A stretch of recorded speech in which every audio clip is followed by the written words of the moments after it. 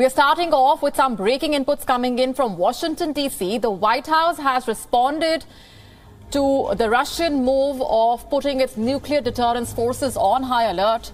The United States saying that the Russian President Vladimir Putin is manufacturing threats that do not exist in order to justify further aggression. That's a categorical statement coming in from Washington, D.C. The White House also saying that the recent threats are a pattern that America has seen from the Russian president through the course of the conflict. So the United States is reacting to the move of the Russian president that came in just a short while back.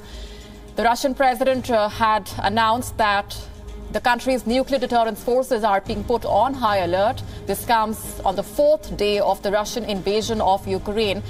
We also have a reaction coming in from the NATO chief, who has called Vladimir Putin's decision of putting the nuclear deterrence forces on high alert as dangerous and irresponsible, while the U.S. is calling it a move on part of the Russian president to manufacture threats, and that it's a part of a pattern that's been seen from the Russian president through the course of this conflict.